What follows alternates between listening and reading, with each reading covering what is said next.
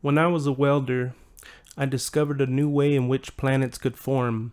A star is a ball of molten everything, surrounded by an atmosphere of plasma. Because of the size, the molten everything can stay liquid.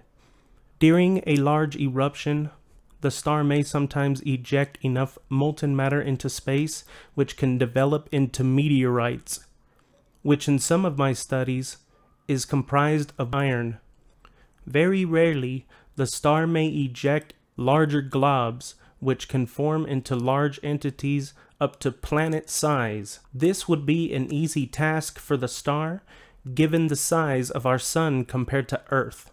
During the formation of the planet after it has been ejected from its parent star, if in a rare chance it doesn't fall back into the star, the outer layer of the molten everything will form a crust, in which crystals will develop into the treasures buried within.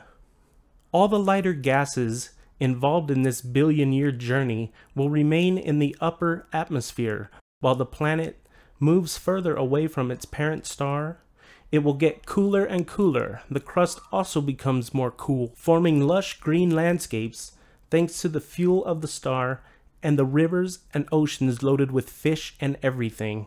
The moon may have developed. It could have been a part of the glob of molten matter that the sun ejected, remaining in synchronous orbit with our planet. If you liked this video, please subscribe.